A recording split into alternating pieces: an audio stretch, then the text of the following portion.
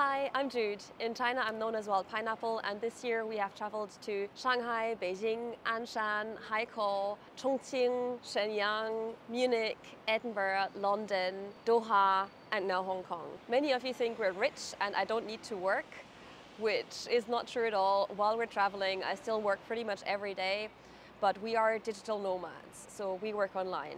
Today I'll give you tips for how you can become a digital nomad too in 4 steps. I'll tell you all about how we keep making an income while traveling. Don't worry, this isn't an ad and I'm not trying to sell you some kind of course or anything like that. Also, the majority of my income does not come from YouTube or any of the videos that we make at all. So I'm not gonna just tell you to start a YouTube channel or something like that. This is just going to be my personal experience and I hope it can help you realize your dream as well. The first step is identify and develop a skill that you have that you can use to make money online. So for instance, I'm a translator. I can translate online and make money this way. Some of you, if you work in an office or have any kind of desk job, then you may already be used to just working on your laptop and you can use the same skills that you use in your current job to build up your own business as a self-employed person or to find employment that lets you work completely remotely. Now, if you don't work in an office job, if you work in hospitality or a customer service position, then it might be a bit harder. Maybe try to change position within your company to be more office-based, or look at your hobbies and see if you have any skills from your hobbies that you might use to make money online. For instance, when I first graduated from uni, I actually worked in a cafe for many years and I only did translations on the side as a hobby and I ended up becoming a translator. So do look at every aspect of your current work and your hobbies to find your skill that will make you money online. Now that you have identified your skill, the second step is to start a side hustle. This is particularly important if you don't currently work in an office job where the switch from office work to remote work should be easier. Do not just quit your job and hope for the best. Do start a side hustle to see how much money you can actually make each month. Set yourself a financial goal for the next 6 months, depending on your location and your spending. If you don't have time and energy to do this because it's very hard doing this on top of full-time employment, then maybe see if you can afford to and your employer will let you cut hours for a while. I actually started my translation business as a side hustle while I was working part-time as a personal assistant in a large company. So now that you have your skill and you have proven that you can make money with it, the third step, my least favorite step, is getting a good grasp of your finances.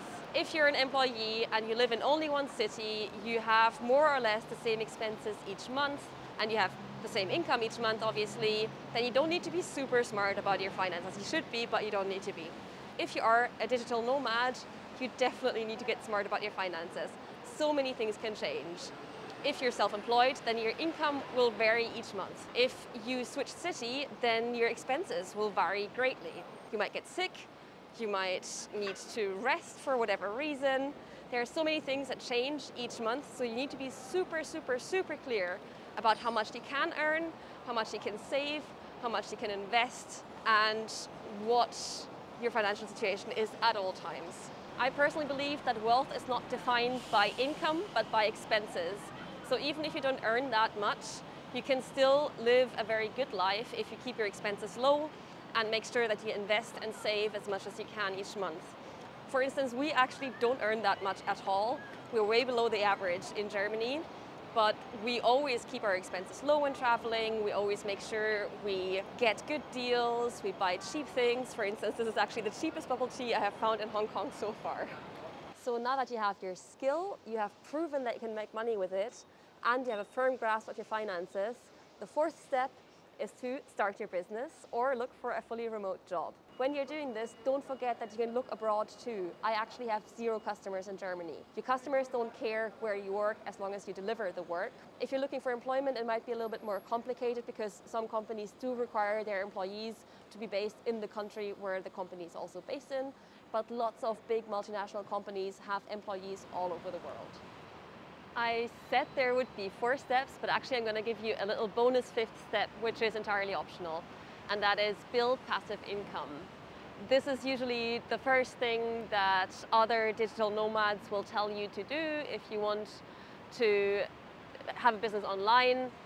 And passive income basically means to make your money work for you or to do a one-off job that just keeps giving you money. For instance, like making a video that will give you ad revenue for a long time. Now, I do have some passive income. I have some rental income from a flat in Edinburgh, and I have obviously the income from the videos we make. But to be honest, I actually don't even touch this money. I invest it or save it. And I think it is a nice thing to have, but it's definitely not a must. And it's just not realistic for most people to build passive income because it requires a very specific skill and or requires a lot of starting capital, which not everybody has. So basically my tip is, yes, passive income is great if you can build it. If not, you should still be able to just live off of your normal income, which is what I do. Okay, so this was my experience on how I built up a business that I can do online from anywhere I want and live the life I want to live. I hope my tips were helpful for you.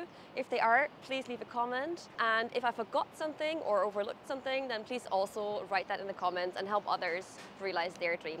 Thank you so much for watching. Please like, subscribe, and share this video, and see you next time.